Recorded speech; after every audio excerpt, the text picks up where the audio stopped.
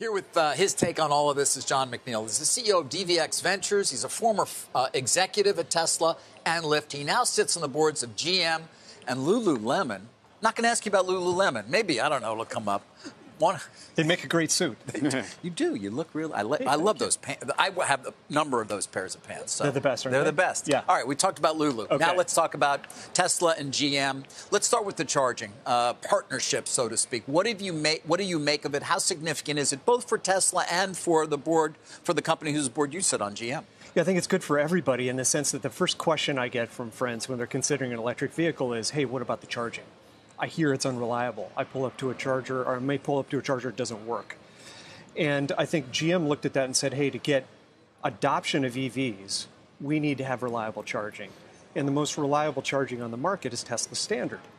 Elon, on the other hand, was saying, hey, I'm willing to open source my standard to make it to help with the adoption of EVs. So it's better ergonomically, it's better reliably. When you pull up to what I'll now call the European standard chargers, those may work 3 out of 4 times. 1 out of 4 times they're not working, which isn't acceptable. You pull up to a Tesla charger, it works 99% of the time. Some people wonder, well, what's the benefit for Tesla? Obviously, you get the traffic, you establish it as the standard perhaps in North America, but you're allowing your competitors to sell a lot more EVs and say to their customers, hey, you don't have to worry anymore. Yeah, Elon really does have this purity of vision. I remember when the Nissan Leaf came out, and a number of us on the management team have a competitive response to that. And he said, no, guys, this is great. There are more EVs on the market. We ought to celebrate with every Leaf we see on the road.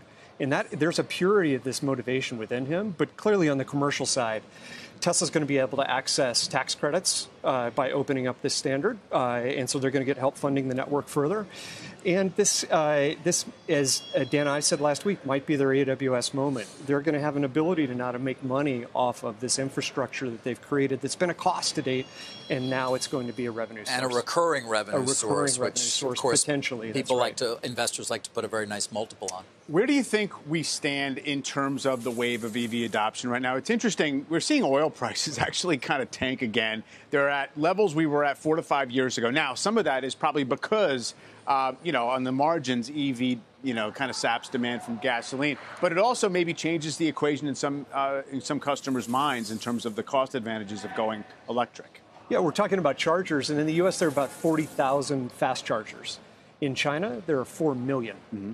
So it gives you a sense of the growth that we're about ready to see in this super cycle of electrification of automobiles.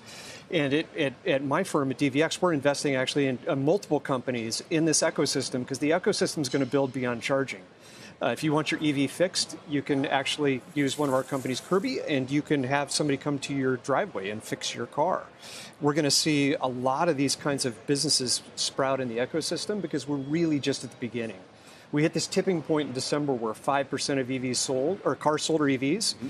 Then it went to 7% in the first quarter. And the numbers show in Europe and China, when you hit 5%, within 4 years, almost half the cars sold are EVs. Really? So you think we're on that path? Yeah, you just see how the math works, and we're going to be on this very steep curve for sure.